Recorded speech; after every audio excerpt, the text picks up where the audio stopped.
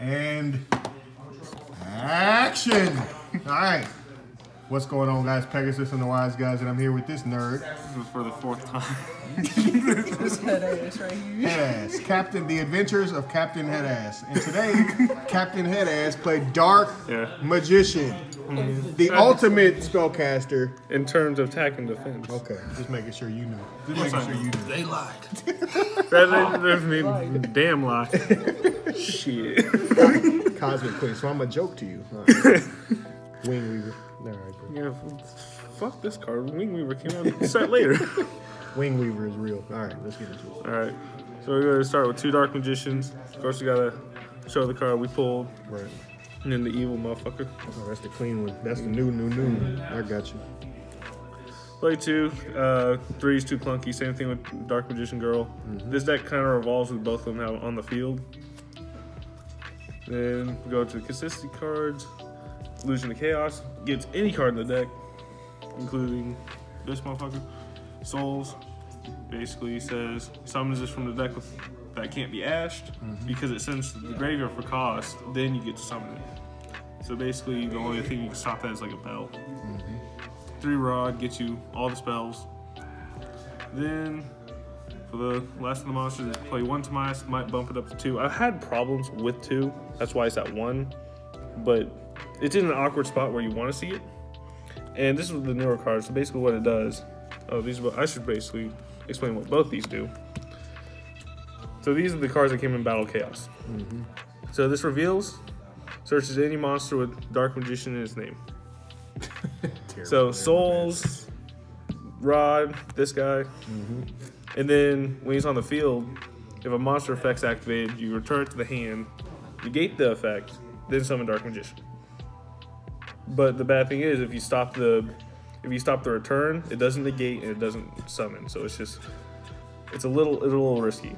And basically, this replaces Timaeus unless you. It's a hell of a lot faster, I've heard. Yeah, it's a lot faster. You send a spellcaster or a spell card, spell trap that says Dark Magician in it, and it fuses.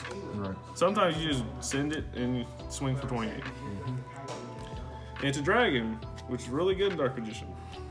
And then we're the jackass that plays Albus Tormentor, of course. What the hell is going on? Oh, you playing? Okay, I got. Yeah. I know it. We'll go.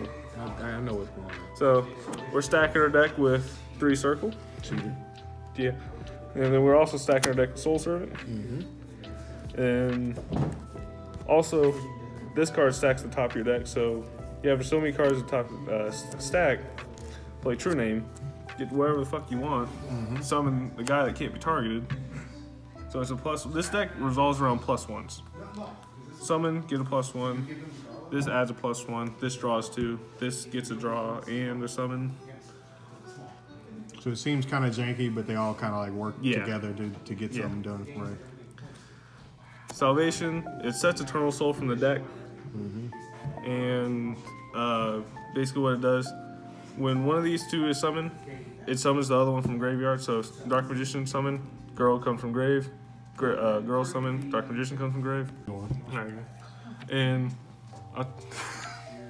that'll work. The reason why it revolves around these 2 is bond between teacher and student.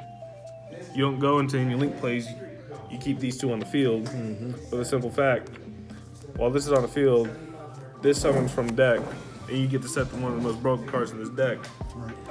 Dark Burning Magic. It's a quick play spell that says destroy all cards your opponent controls. Right. And it's not even once per turn, so if you have 2 set, blowing up shit. Gotcha. Got their own version of Super Poly. You can make the ritual with it, or you can go into fusion plays. 3 cards that search the new card. 2 Pot of Greeds. Sometimes you want to send your spellcaster before you draw. And the only 2 cards, trap cards you play, Eternal Soul. And Eternal Soul is broken. It makes your stuff unaffected, and you keep some of your Dark Magician. You don't play Solemn Judgment? I think I need to. Got Lightning Storm like 5 times today. For our extra deck, play Master of Chaos. What he does, summons a light or dark from the graveyard.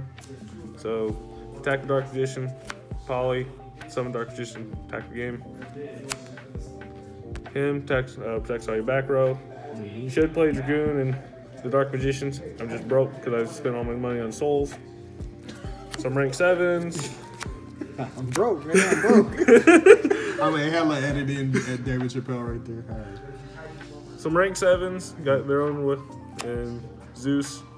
I don't see a Master Blade, so those don't count. Master Blades is pretty cool. Got your Link ones. Got your extenders. Usually end on this if you go in first.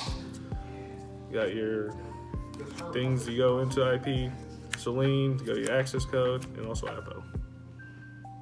So do you feel like there's anything you change about the deck, or do you feel like The only thing I would change, I need to make him more often. Because I'm getting so blown up by so much back row hate. And it's getting a little ridiculous now. I got Lightning Storm 5 times today. And it's really starting to piss me I like off. how you picked up your stack. I wish I would have caught that on camera. I really can't. You look like a super fucking nerd. You're like, well. All right. Well, now that's comedy. And we're out. Send all your hate mail to that jackass back there. Fuck that guy right there. Now, fuck this dude.